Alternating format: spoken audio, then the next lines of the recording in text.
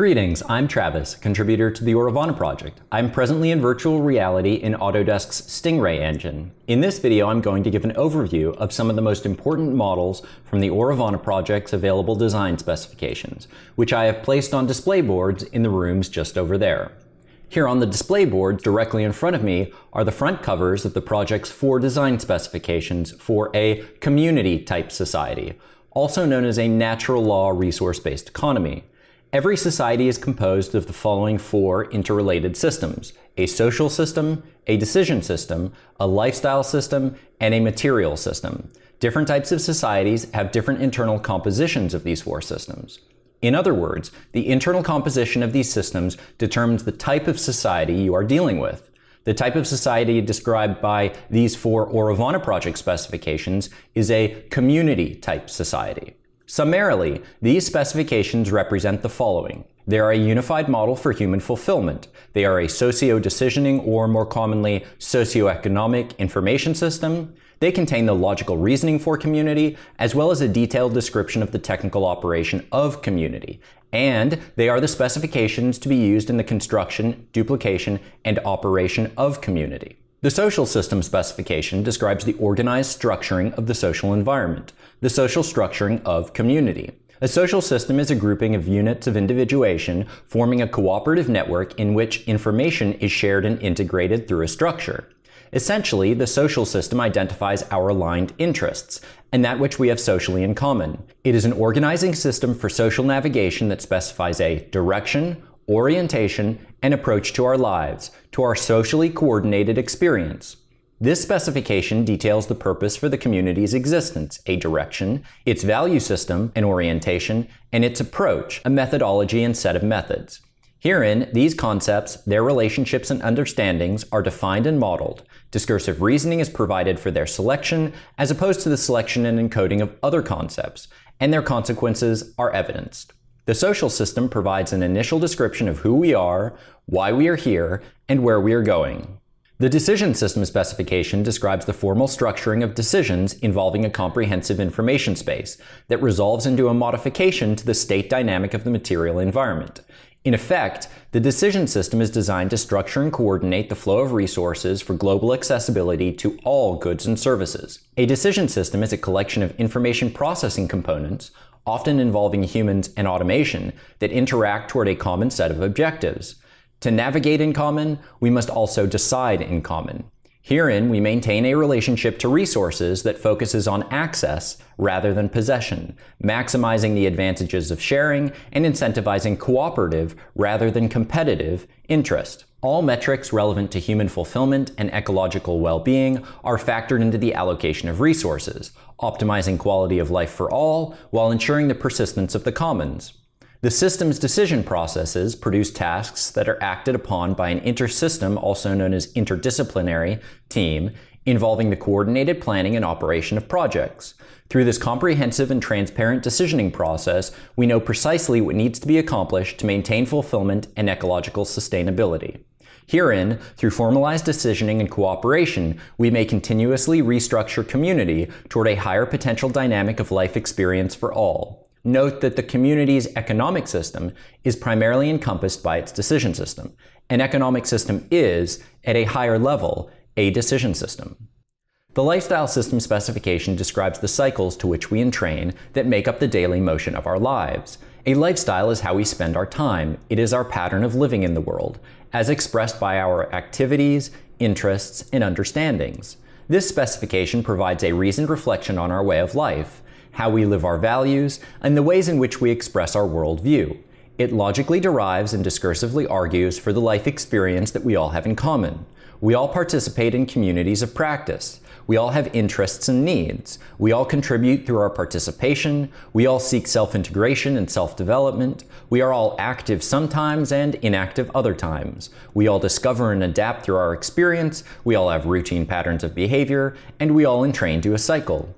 Herein, learning is something we do through life experience and something which influences life experience. What would your life be like in community where goods and services are openly coordinated to be accessible without the need for any form of exchange? It is interesting to think about what a lifestyle might be like in a society oriented towards self-development and contribution and not stratified by age and the power positioning of oneself over others. The material system specification describes the structures, technologies, and other processes we construct around ourselves and into our material spatial environment, into our ecological habitat.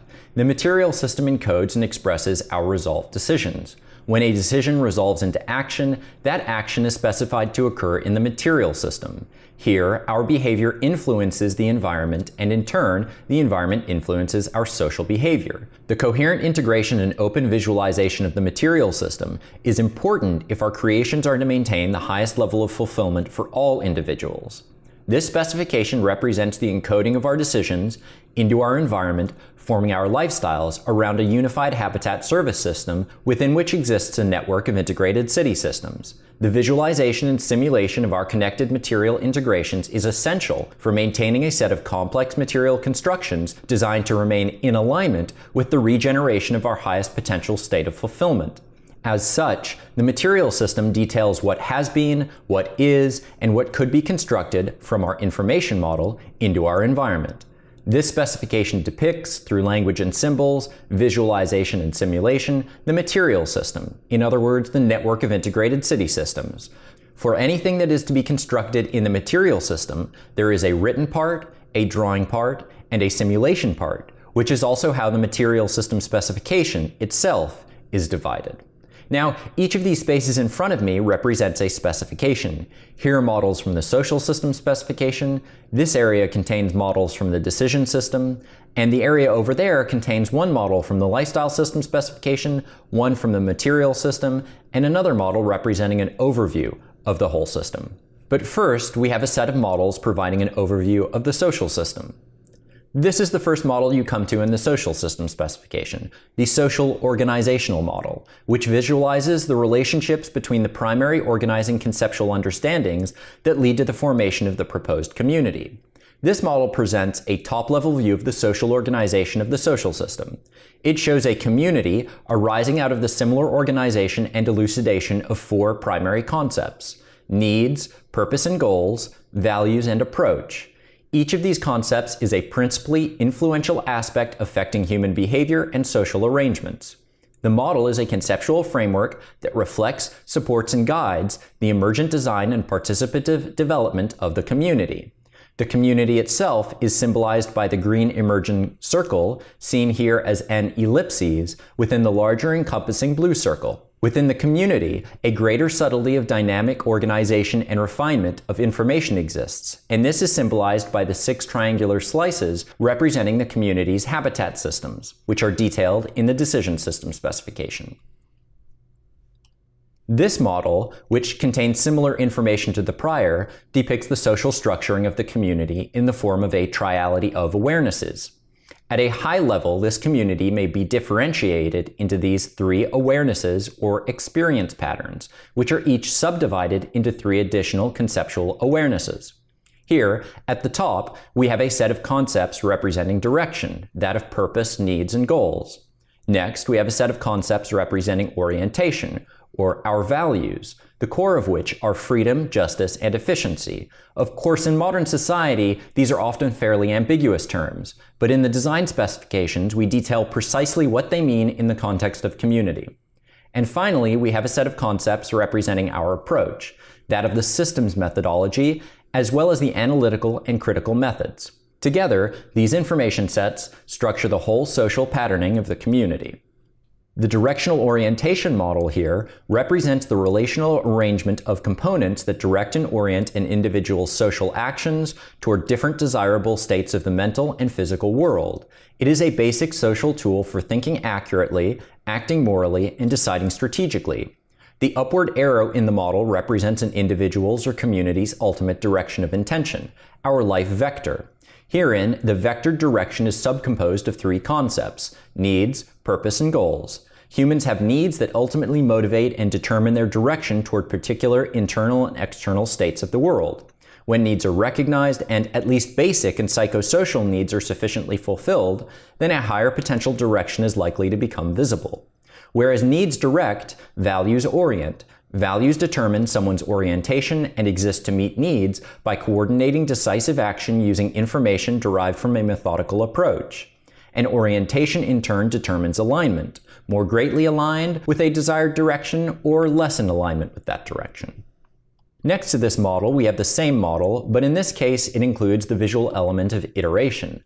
At the top, we have the currently encoded social information space, and then below it, we have past iterations of that space.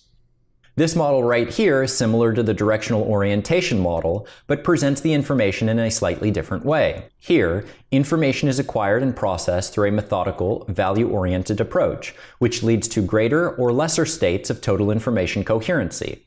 The accuracy of the information in its processing will lead to an overall increase or decrease in the entropy of the total information system. Each unit in this circular ribbon around the column represents a single value in our value system. Incoming information is processed through an approach in the context of each value before being integrated into a core information space. The processing and integration of information through our value set can lead us toward greater states of fulfillment and understanding, and hence a lower state of entropy, or it can lead us toward lower states of fulfillment, less understanding, and hence a higher state of entropy. And here is a three-dimensional representation of the model. Here in the center, we have the units of entropic direction, leading to lower entropy and more illumination here at the top, and higher entropy, in other words, less order, more randomness, greater chaos, and lower illumination here at the bottom. Here are the units of value, each unit representing one value in a value system, and here are the units of process, where our approach integrates new and/or fed-back information through our value set into our core information system space, again, leading to greater and lesser states of fulfillment. The motive for action model represents humankind's innate and universal motives for action, their common needs and states of being. It is a model of the forces that motivate, liberate, and direct a human life, as they are presently known, toward a higher potential of self-expression and human fulfillment. This model assumes that all humans, regardless of culture and socioeconomic conditions, are driven by the same fundamental needs, the same motive forces. The model exists as a guide for the informed creation of a fulfilled society. By understanding what our needs are and the different ways they can be fulfilled or prevented from being fulfilled, we can create an intentional environment where we cooperate toward the fulfillment of all of our needs. The motive for action model combines multiple different isolated needs-based models into a single integrated needs continuum model. From left to right, the model includes the following 8 submodels: the consciousness as a level of care model, the power versus force model, a modified version of the spiral dynamics model, Tony Robbins' human needs model, Maslow's 8 human needs model, Daniel Pink's creative motivation model, a physical resource needs model, and a technological needs model. Each of these submodels categorically organizes a different factorial component of the human life and learning system, extending from the subtle as consciousness and mind on the left of the model to the material as physical resources and technology on the right side of the model. In other words, the motive for action model represents a common spectrum of human need, extending from consciousness left to the dense material right. When combined, these models suggest that humans have needs that extend from the subtle or mental through to the material, and there exists a set of human needs in each system.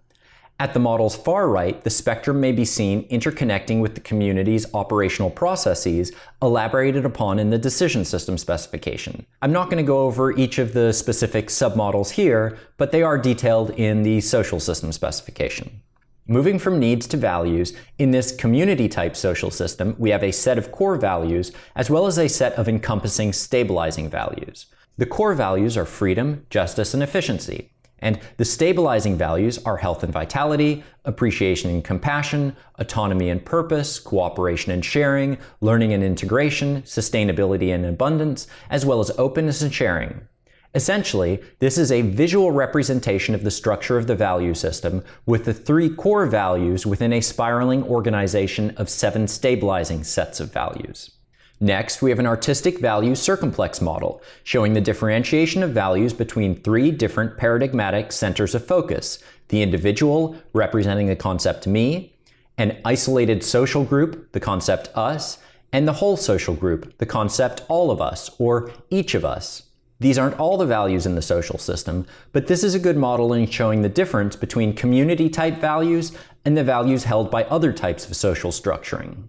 Now, remember the social system is, to a large extent, a navigational system, and just like in any navigational system, there may exist the idea of a coordinate. Together, the values in the social system specification, both core and stabilizing, form a value system coordinate for a stable fulfillment orientation. So this model is a value system coordinate, which details the different values and the potential forms of stability that their intelligent and accurate composition is likely to create. Over here, we have an overview model of the social approach. Essentially, this is an approach that describes the ways in which we think about the world and the problems we encounter while we are acting within it. The systems methodology is the principal conceptual filter through which we perceive, conceive, and process reality. Now, there is an important distinction here. A methodology is not the same as a method. A methodology refers to the study and logical selection of a method or methods. So the methods being selected here in our approach are all systems-based. On the left, we have the method of critical thinking, or the critical method. On the right, we have the method or methods of science. And above, we have the systems design engineering method, which, in common parlance, goes by a multitude of different names. Next, we have an artistic representation of the community's approach, which is composed of systematic structuring, analytical processing, and scientific discovery, all encompassed by this outer circle representing our intention. And then the inner geometry here representing our integrations achieving some sort of greater alignment with the nature of our highest potential form of fulfillment. Each of the petals of this geometry are colored, and there is an aphorism for each. For the systematic nature of our approach, it says, "For water, everything is fluid like mind." For the analytic component, it says, "For fire, everything is transformative exchange." And for the scientific component, it says, "For earth, everything is openly discoverable." Here, we have a brief conceptual description of the Auravana Project's logo, which is detailed at the end of the social system specification. This is meant to represent a spiraling whole information model, the outer circle representing universal wholeness, the three circles here representing triality required for state change. A triangle is the first formable structure. These three blue elements here represent the division of function, the three sub-aspects of each of the three primary elements of the social system, that being direction, orientation, and approach. The central circle represents a direction of greater fulfillment and ecological sustainability. The emerging circle seen here as an ellipses represents the continuous emergence of community. And the hexagonal structure out here represents the community's habitat service system. And then the blurred circles in the logo represent our star, planet, and species, among the numerous other likely species out in the universe. And if you are interested in the name of the project, Auravana, we have the reasoning for that on the FAQ page of our website. Now let's move on to models from the decision system specification. Here's one of the most important models for a community-type socio-decisioning system.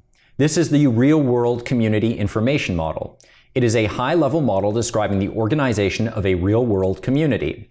The model represents a formal map by which the community structures information and arrives at important decisions that involve the systems and resources of which the community is composed. It is an information systems model. It visualizes what information sets the community is composed of and describes how the community is composed in terms of its high-level relationships. The model represents a common point of focus for community, as well as a structured systems approach for accurately engaging with the real world. Simply put, this model describes how information is organized and processed by the community. In part, this model is organized into domains. Here at the top, we have the purpose domain, the purpose for the community's existence in the real world. Here we have the data domain as that which we may commonly experience occurring. Data becomes knowledge, and knowledge influences our value set. All this cognitive social information is input into our economic decision system, involving a formalized decision model, which resolves into a decisive action to the state of our habitat, seen here. Our habitat system includes our habitat service systems and the larger natural environment. Here is the current known state of our habitat system, and these circles over here represent past states of our habitat service system. After a change has occurred, we receive feedback, which becomes new data, and the cycle continues. Hence, this is a spiraling information model. There is a degree of greater complexity to this model, but you can read about that in the decision system specification. Fundamentally, we can change our experience here on the planet by changing our information space and correctly interpreting environmental signals through a unified information system. Next, we have the Habitat Service System Layered Reference Model.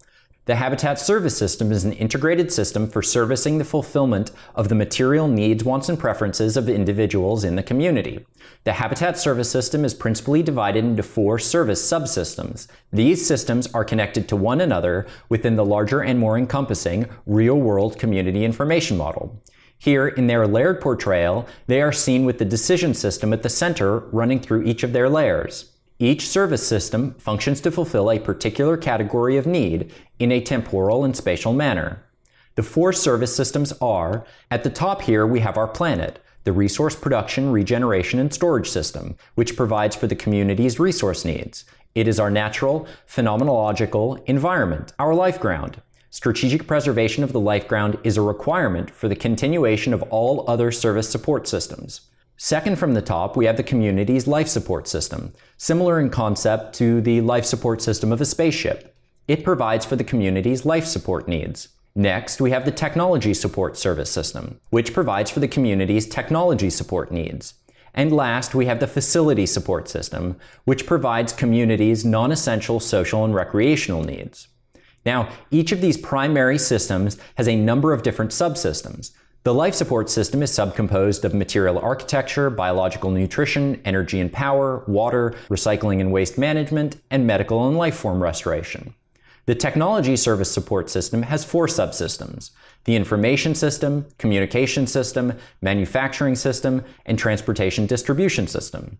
The facility system is subcomposed of the recreational system, art and music system, science and research system, technology development system, consciousness system, and learning system. This model also makes note of an operational urgency spectrum. Here, for life support, you can see the following 5 operational processes: emergency, critical, recovery, maintenance, and strategic. The same 5 for the technology support system, and then we have maintenance, strategic, and discretionary for the facility system.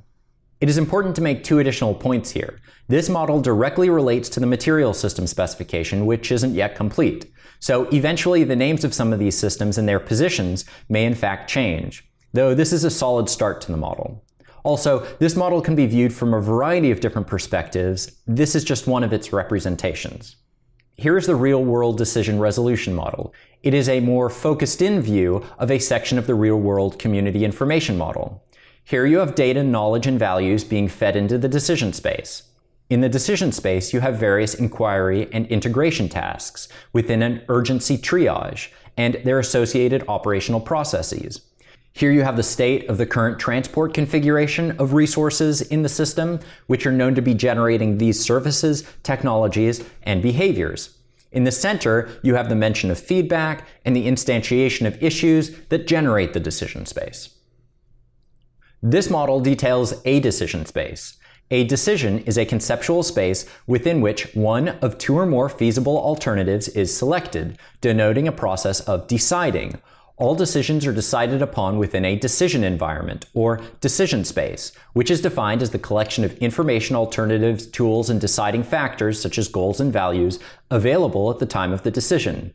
A decision environment is bound by these elements. Here we have a question and a set of objectives with attributes. We have a decision mechanism, a set of external constraints, and a view of different alternatives with differing probable consequences.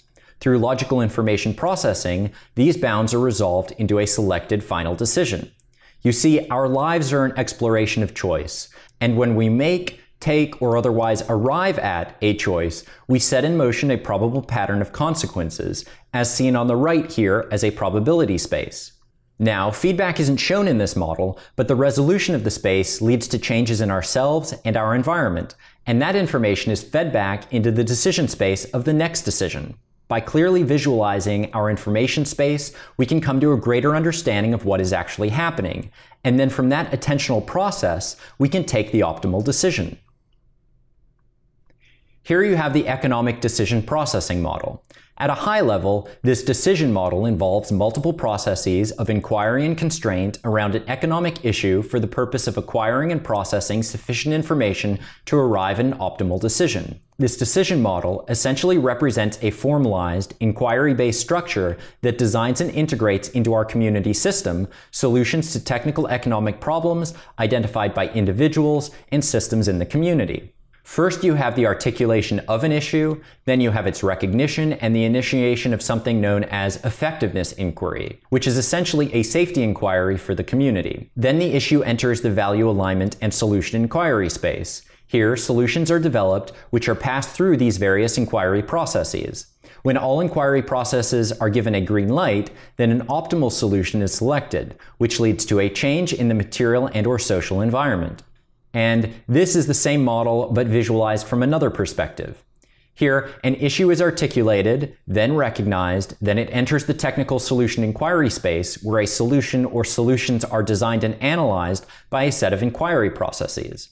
This effectiveness inquiry here takes issues and their solutions that are likely to impact the safety and stability of the community out of the solution space and puts them into issue holding. Here you have imagery representing both past solutions and a set of solutions that reside on an optimality spectrum.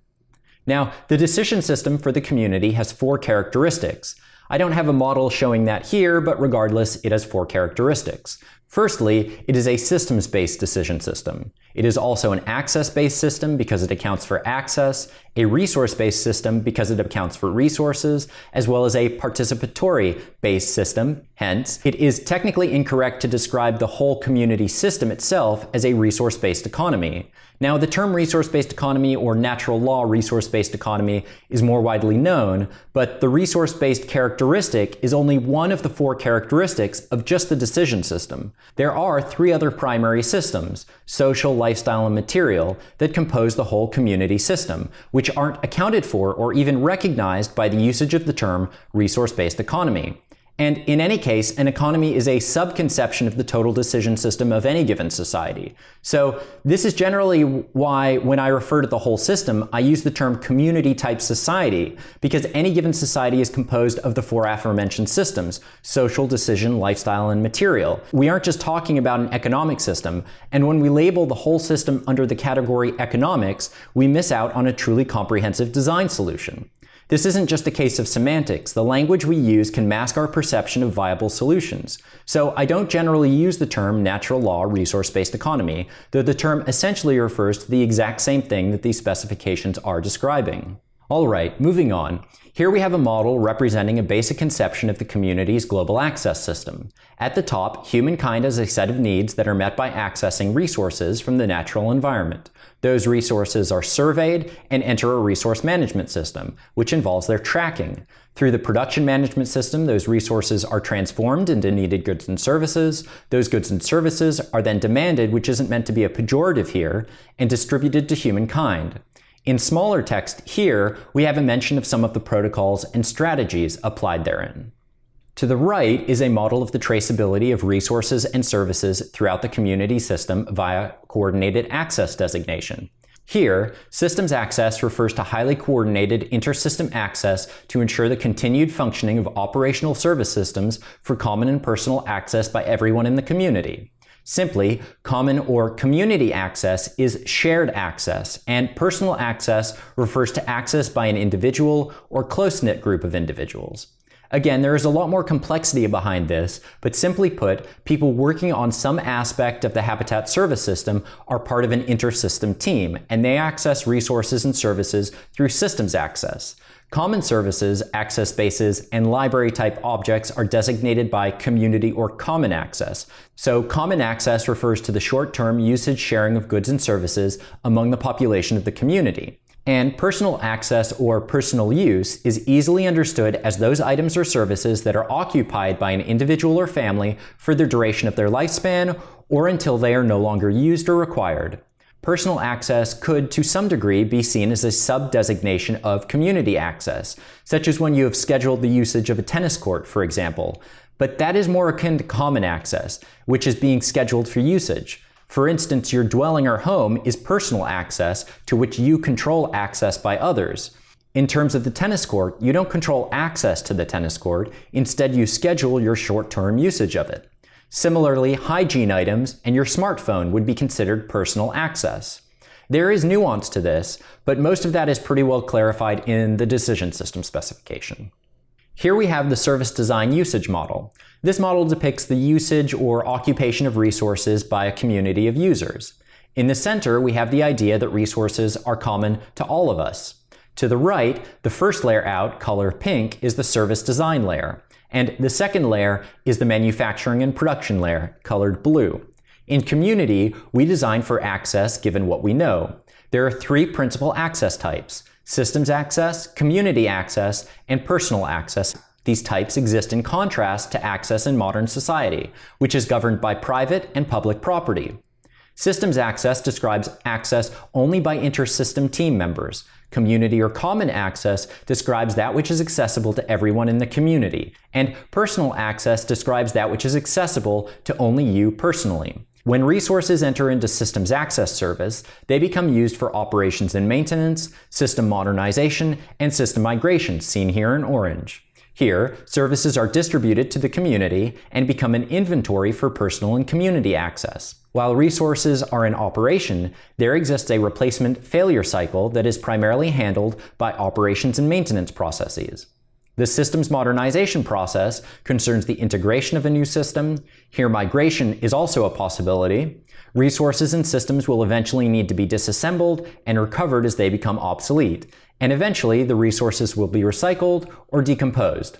At a fundamental level, it is from nature that we build our service constructions. And finally, although the decision system contains many more models essential for a comprehensive understanding, here we have an artistic representation of the inter-system project coordinating team structure. Here in the center you have a helix spiral representing the encoded construction of our habitat service system by inter-system team members. These are meant to be petals of a flower. This is the orthographic top view, and down here we have an orthographic side view. Each of these petals represents an inter-system team, from the top up here and from the side down here. In the center of each petal, of which there are three layers extending outward, you have the two primary operational processes, operations and maintenance. The circles around the central circles are meant to represent inter-system subteams with a set of operational processes. Here in the center, you have strategic preservation planning and information flows leading to a structure with the potential of facilitating the fulfillment of everyone in the community. Now let's move to the final area in this arrangement. The lifestyle system doesn't contain many models, and this is one of its most significant. Though we acknowledge our biological daily circadian rhythms are one of the most fundamental cycles, certainly chronobiology, light interacting with our sensory system turns on and off various processes, is essential to pay attention to, but is not the only one, especially in terms of our larger lifestyle. What you see here in front of me are the 4 different phases of what has become commonly known as the flow cycle. Among community, we seek a lifestyle that increases the amount of flow in our daily lives. We recognize that the people with the most flow in their lives score off the charts for life fulfillment and well-being. Hence, the community is designed in an intentional and informed manner to sustainably increase the amount of flow in our lives. Flow states are defined technically as optimal states of consciousness where we feel and perform our best.